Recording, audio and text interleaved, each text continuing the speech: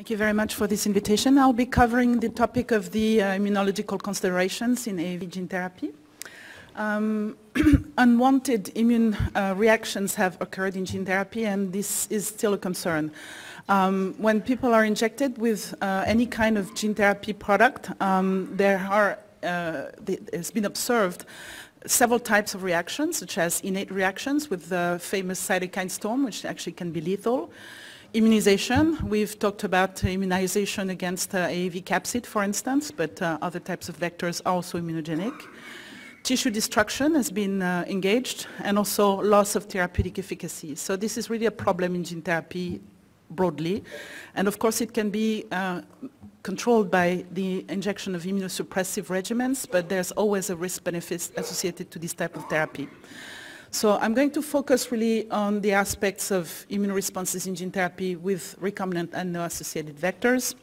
Of course, there's been a very nice introduction from the two previous speakers, so I will not spend too much time discussing the vector. You should know, of course, that this is a very broadly used vector, which is probably why you're here. There's already 2 approved products on the market, although in Europe it's been retracted, but there's one, of course, in the US. About 100 clinical studies are ongoing in rare genetic diseases or in more frequent diseases, and it's going on all over the world. And of course we're talking about applications of AAV in gene therapy for monogenic diseases or other diseases, but also AAV is used to inject, for instance, opsin for optogenetics.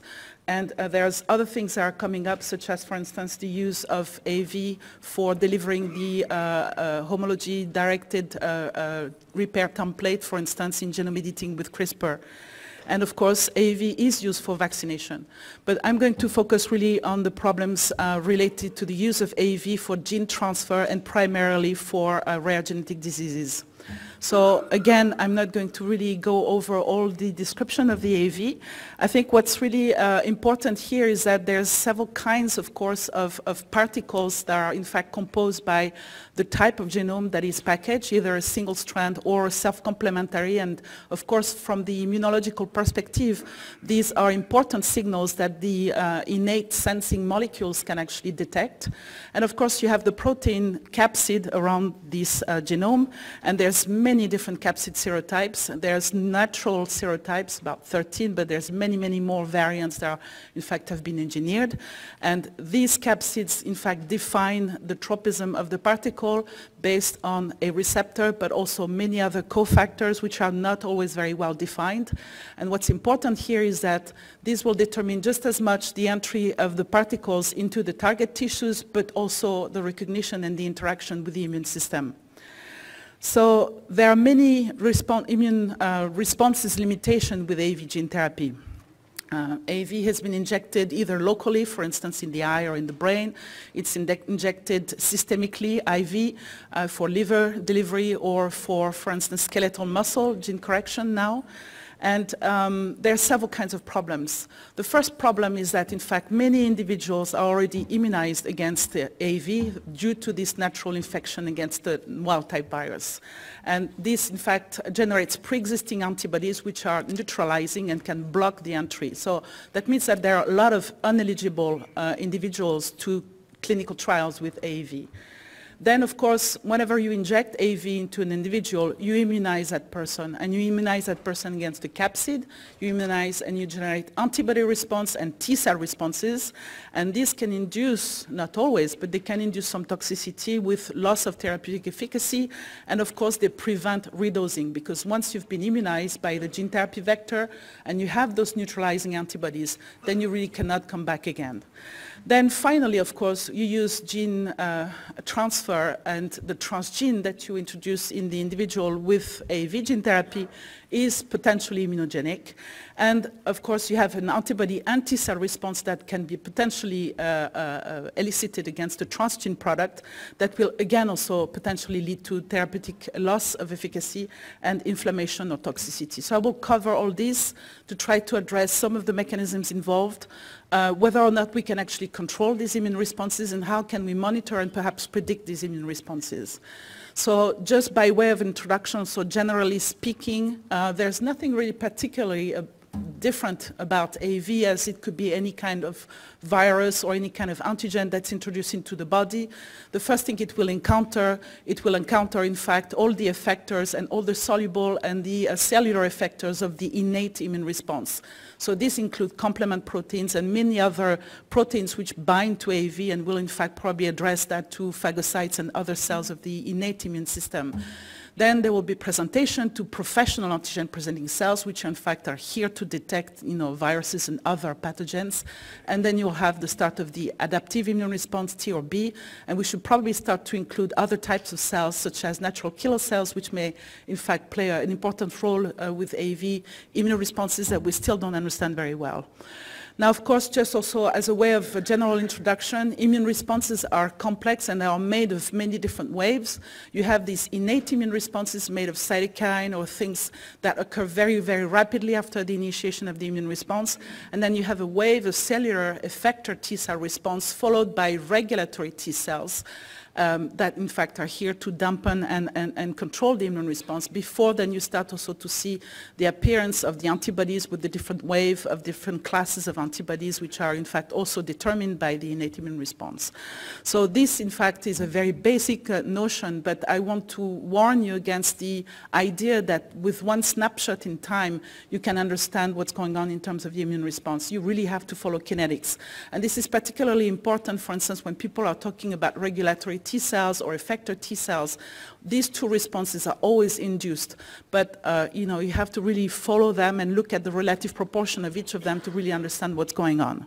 So of course all of this is determined also by the host status, the genetic makeup of the person, in particular whether or not they are genetically null against the transgene, for instance, will make a huge difference in terms of their ability to raise an immune response, their inflammatory status, and of course the dose, the route, and the immunosuppressive aspects which can affect one part or the other of the immune response. And least but not all, of course, the properties of the vector, and we've just discussed, how you can completely differently engineer different types of AAV so they can be very differently immunogenic. So let me address the first question, which is the seropositivity to the AAV capsid. So natural exposure to AAV even can occur in all of us, and it occurs early in life, and it results in the induction of pre-existing neutralizing antibodies with different levels depending on the different serotypes, but this can concern up to 70% of the population. And they can be found also in newborns, and they will cross-react with a very wide range of serotypes. So these reduce tremendously the efficacy, of course, of gene transfer, and titers as low as 1 to 5 might prevent the administration and correct gene transfer. So this in fact is inserted into clinical trials and is as an exclusion criteria because, of course, these patients cannot receive treatment by AAV. It will be more or less inefficient. So these natural neutralizing antibodies interfere with the entry of the particle into the target cells, but also they also interfere with the internalization and the processing of the particle in its route to, in fact, transduce the cells. They can also participate in this antibody-dependent cytotoxicity, and they will also trigger complement and activation of the cells. So what's important here is that, in fact, we don't really still understand very well how these natural infections can raise those antibodies. One thing that should not be forgotten is that, in fact, AAVs are dependovirus. So when infection occurs, it also occurs with the other virus that helps AAV to replicate. And so there's probably, in fact, a much broader immunization that we still don't understand. What's clear here is that we start to look at, for instance, the effects that this can have when you're going to inject another AAV. And as was recently published by Federico Mingozzi and his colleagues, for instance, if you look at seropositive individuals or seronegative, and you take their B cells and re-stimulate with peptides for the AAV capsid, you see that, of course, the seropositive will, in fact, redifferentiate B cells into antibody-secreting cells very, very effectively, which means that, in fact, there will be an impact on your ability to be, in fact, treated or not by gene therapy. So what can you do here? Well, you can screen and select seronegative individuals for the trial. Immunosuppression and particularly B-cell depleting agents are insufficient to take care of these pre-existing antibodies. There's been some attempts at removing them by plasmapheresis, which in fact can be somewhat effective, but you need to have repeated rounds of plasmapheresis. And in fact, this is affecting at lowering low titers, but high titers are really difficult to be controlled in this manner. Mingozzi had proposed, for instance, also to use capsid decoys, and this has been shown in some models that you can actually dampen and sort of, asphyxiate, so to speak, these antibodies.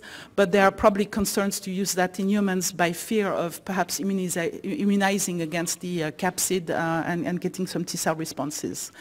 What can be done, however, is to, in fact, generate modified capsids, make new variants, engineering them in the way that Dirk has presented previously.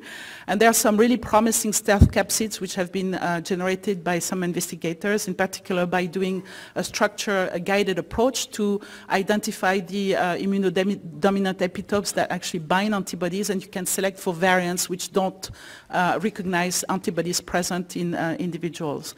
So some variants, in fact, can be found and are very promising, I think, for the future.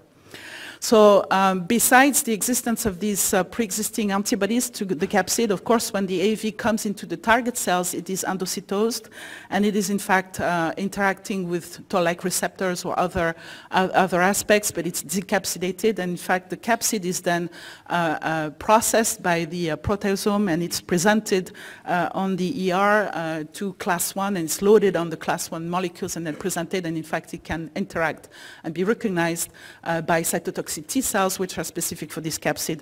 And that problem of the induction of cytotoxic T cells against the capsid has been identified already quite some time ago in the initial trials for hemophilia by Cathy Hai, and they showed that actually this occurred in people when there's liver delivery, and you can in fact detect the transaminitis, and you can find, as has been shown here with the demonstration that you have with tetramer, you can in fact detect capsid-specific CD8 T cells, and this has been found again more recently in the clinical trial that was conducted by Amit Natwani, where he's showing here, for instance, the induction here. You can see here the elevation in transaminitis here that's induced here, and you have at the same time the loss of your transgene of the factor 9. And this, in fact, can be controlled to some extent by the administration of corticosteroids, which deal with this transaminitis if it's given soon enough. This effect seems to be capsid dose dependent. It's not seen when people receive low doses of vector, but when they have high doses, then they are inducing, in some patients, this liver toxicity with transaminase. I think that one thing that should be really looked at here is that these CD8 T cells that are specific for the capsid are probably just the end, in fact, but one aspect here that's very important is the induction of capsid-specific CD4 T cells. Remember that actually here was depicted the target cell, which is MHC class 1 positive, like any kind of tissue in the body, but you have also professional antigen-presenting cells which express MHC class 2 and then can present to CD4 T cells and also to CD8 T cells. And these can also be targeted, of course, by AAV, and they will, in fact, trigger CD4 response. Helper activation can, in fact, also activate CD8 cells, arm them, prime them, and induce this memory, long-term memory T cell response. But also, of course, it will prime B cell response and the production of antibodies. So it's very important to understand how APCs interact with AAV. And there are several types of antigen-presenting cells: conventional dendritic cells, myeloid dendritic cells, B cells are also APCs, plasmacytoid dendritic cells. They all have different phenotype and different function. And so we became interested, for instance, to figure out which of these APCs can interact with some of the AAV. So we looked in the mouse, which is not, of course, necessarily the most pertinent organism to look at, but we took some AAV, which is fluorescently labeled, and inject that in vivo to the mouse. And you can see here that, in fact, AAV can readily interact with myeloid cells with CD11B positive DCs as well as CD11C positive DCs. If you, in fact, subfractionate that, you can see that you interact very effectively with all kinds of dendritic cells and macrophages and monocytes. B cells don't seem to be very well targeted in that manner in the mice, which are, in fact, naive for AAV to start with. The question is, if we interact easily with different types of APCs, which of these APCs actually process the capsid and present that to T cells?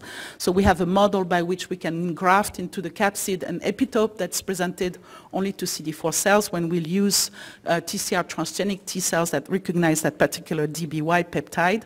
And what you can see here, in fact, is that only the professional myeloid the CD11C positive dendritic cells are actually effectively capable of presenting the capsid, but the macrophages and monocytes were not, and the B cells neither. Also, they were not also active, capable of presenting the this capsid to the T cells. What we showed also is that these innate signals, in particular innate signals which are recognized and transmitted through TLR9 and MYD88, in this case are very important to trigger and activate those capsid-specific T cells in the mice. And so they really control this CD4 Th1 dependent, in fact, capsid response that's very effective in activating the T cells and also raising some of the antibodies to the capsid. So one of the problems here is, in fact, that this T cell CD4 help is generating a lot of antibodies, and there's also a very specific B cell response that I don't really have time to go into. But what's important to understand is that you always get antibodies when you inject AAV, and that this and this is seen in all the models, all of the animal models, all the preclinical and also in humans. And it prevents readministration of the same serotype with the exception of the injection of AAV in the eye, because it's a very specific environment. But otherwise, then it's a problem. And I think that this is really a problem that we need to start to address, because we are starting to use AAV in gene therapy in conditions with which probably there's a potential that we might need to re-administer AAV, and so, like for instance in children, and I think that it would be important to not be inducing antibodies to the serotype that we're using. So we know already for a long time that we can use immunosuppression to completely prevent the induction of antibody or T-cell responses to the capsid. There's been some papers already a long time ago using mycophenolate or other types of very strong immunosuppressors, and you can really completely suppress that. You can also deplete CD4 cells and add cyclosporine, for instance. But I think these are potentially too toxic to be used in all of the patients that we want to treat with gene therapy. So we've been looking at other methods to do that, and again thinking about the potentially central role of CD4 cells in this immune response. We started looking, for instance, at an antioxidant, which in fact provokes a temporary reduction in CD4 in mice. And as you can see here, you have a downregulation of CD4 that is induced very rapidly after the administration of this MNTB-AP, which is a SOD mimetic that we have administered to the mice. You downregulate rapidly CD4. It's actually a quite profound downregulation, as you can see, and it's temporary. When you stop the treatment, then it goes back up at the surface of the cells. And if you inject this antioxidant, for instance, before and after doing the AAV injection, then you can in fact completely reduce the induction of antibodies. You can actually come back with a second injection with the same serotype, and in fact you can see that you can redose effectively. This is done in fact in a very artificial model with in conditions that are probably not therapeutic, but I think that this makes the point that you can in fact have a very targeted perhaps intervention at a very specific time point and have the ability to redose. And in fact my colleagues at Geneton, working with Federico Mingozzi and with the Selecta Bioscience, have used the SVP rapamycin particle, which are nanoparticles made of PLGA and encapsulate rapamycin, and they have been co-injected with AAV, and they have just recently published a very nice paper where they actually utilize this in a really therapeutically relevant model, both in mice and in non-human primates, and they can show that they can also redose and come back. They reduce the induction of antibodies in mice or in non-human primates, and they can come back and in fact increase also the expression of the transgene. They can really enhance with AAV8 hepatocyte transduction, and they can also demonstrate in this context that they probably have an effect that is partially mediated by the induction of Tregs. So The last point I'd like to cover is this question of anti-transgene immunity. We've discussed the capsid now. What about the transgene? So I've taken this very complex graph from Ron Herzog. I've adapted a little bit.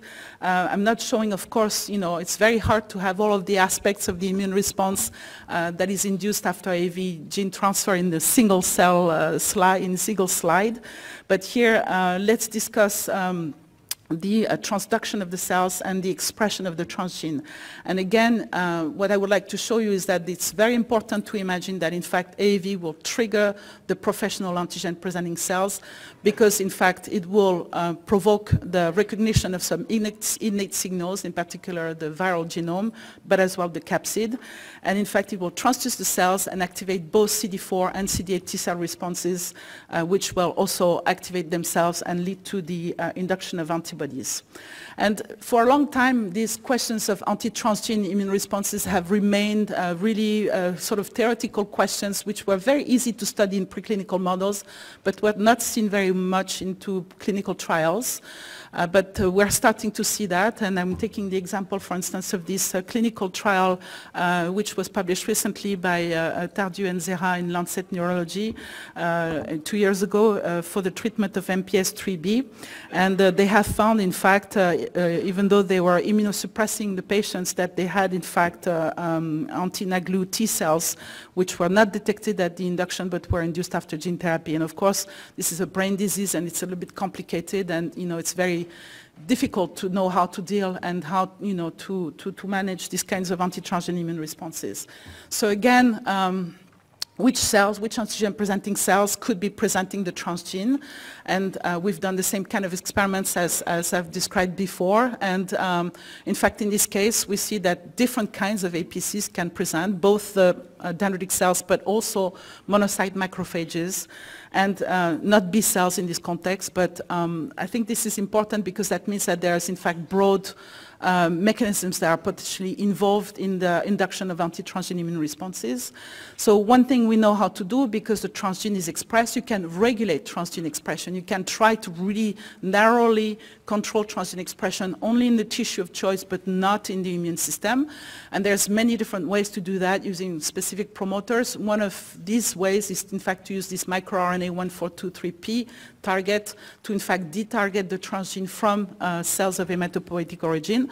So this is what I'm showing here. And in fact, both in the CD11C positive cells, or in the C11b monocyte macrophage, you can, in fact, easily detarget your transgene expression. And this has a really dramatic effect, in fact, in maintaining a very nice structure. For instance, when you inject very immunogenic transgene into the muscle, you avoid the destruction that you can have when you don't have, in fact, when you don't have this regulation, you really have a destruction and infiltration of the muscle, but you really prevent that by using this control. Now, this is very easy to do in a normal muscle, normal mouse, but when you have, in fact, a model that is pathologic, such as the sarcoglycan deficient mice, which have a very high fragility in muscle, a very strong infiltration in myeloid cells, well, it's impossible, in fact, to maintain this regulated immune control. And in fact, you lose rapidly your transgene. And one thing that we have shown is that there's initially a very good maintenance of the regulation of antigenic presentation, but at day 8, after a while, in fact, we're losing that.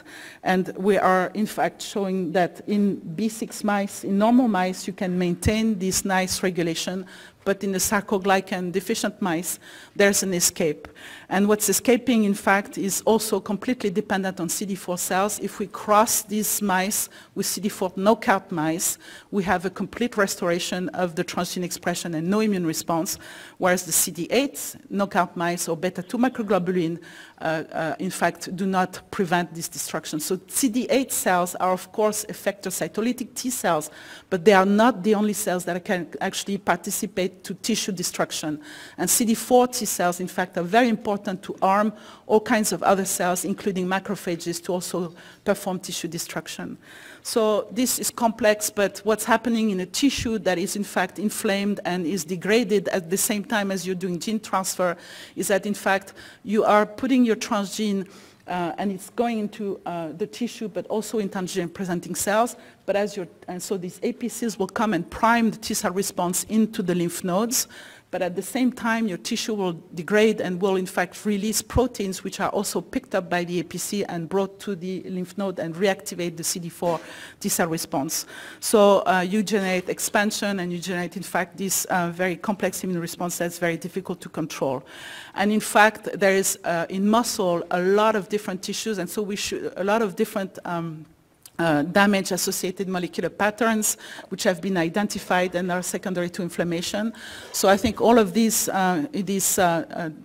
microbial signals, such as TLRs, but also tissue-associated molecular signals should be all considered as a really aggravating factor that can accelerate and also enhance, in fact, the immune response. So how can we control and predict these immune responses? This is really actually a very complicated question because, of course, in preclinical models and in mice, it's easy to kill the mice, sample things, and look at that. In humans, of course, the only tissue that we have reasonable access is basically the blood, which is not necessarily the most relevant tissue to, in fact, look at the immune response. I've shown you that, in fact, a lot of the CD4 response is happening in lymph nodes and not necessarily in the periphery. So it's very complicated. But Federico Mingozzi has established at Geneton a clinical immunology laboratory that is run by Philippe Véron. And they are looking at different aspects of these immune responses in humans, looking at, of course, the presence of antibodies to the capsid, and also looking at banks of peptides and to look at the T-cell responses. They're also trying to put in place high-throughput methods to really look at these immune responses in a broad manner, to be not selective and not biased into their ways to look at that. They've just recently published a paper, in fact, that showed that, for instance, interferon gamma, which is very often looked at for the ability to read out a T-cell response, is not necessarily the best cytokine to look at an AAV anti-capsid response, for instance, that TNF-alpha is probably a better way to, in fact, detect capsid-specific T-cells. They've also found that, in fact, surprisingly, NK cells can be reactive in seronegative individuals, but not as much in seropositive individuals. So there are some things that we still understand that are very important to continue to study. And, of course, to track and follow the patients who are treated by gene therapy and with immunosuppressor. So the question is whether or not there is an ideal vector for an ideal AAV for gene therapy. If we had to define that, this would be an AAV that can escape neutralizing antibodies, pre-existing antibodies, so they certainly would have to have a modified capsid. It would induce minimal anti-capsid immune responses, and I think, as Dirk said, there's many different aspects that can contribute to that. It should not activate the innate response. It should have also a genome that is not seen very much by the innate system. There should be a very high therapeutic index so that you inject very low dose. We have not addressed at all the issue of production and contaminants, which are known to, in fact, participate to immunization, so that also should be very low. And it should not be aggregated, because aggregation of particulate drugs is known also to be immunogenic. And of course, it should be not presented by professional APCs, in theory. We should have a way to control transgene expression and to avoid the introduction of the capsid in the APC. So this makes actually a really stringent list of things, and I don't know if this is possible to find such an AAV. So perhaps there are other vector systems that in fact might have to be considered now, but I'm a little bit biased. I like lentiviral vectors also. So anyway, in conclusion, I think that even though we've been discussing a lot about problems and things, one thing to keep in mind, however, is that AAV gene therapy is well tolerated in people, generally speaking. It does induce very complex immune responses, and they can potentially affect safety and efficacy, and they also remain problematic in some aspects, so we need to continue to work on that. I think that we are seeing very promising advances in the way to control these immune responses with very smart or very targeted immunosuppression, and I'm sure that this is a field that will continue to improve, and that will find the right and the adequate immunosuppressive treatment to, in fact, treat the patients. We also have very promising new capsids and new vectors, so I think that, in the end, the field will evolve in a very good way. I think that the patient inflammatory status is something perhaps that is underestimated and really should be looked at very carefully. And there's a lot of genetic diseases that have degeneration, and that creates a lot of inflammation. And I think that at this point we're still, even though there's a lot of commercial interest in gene therapy, I think we should always be very careful to know what we're doing, and in particular for these immune responses, a thorough immunomonitoring in the follow-up of the patient, to me, is still extremely important to know exactly and to understand the effects of gene therapy. And so the last point is that, to go back to what Dirk was saying in his ideal new vector, perhaps these new capsid variants and these new superactive vectors should also include systematically a study of how they interact and how they work with the immune system.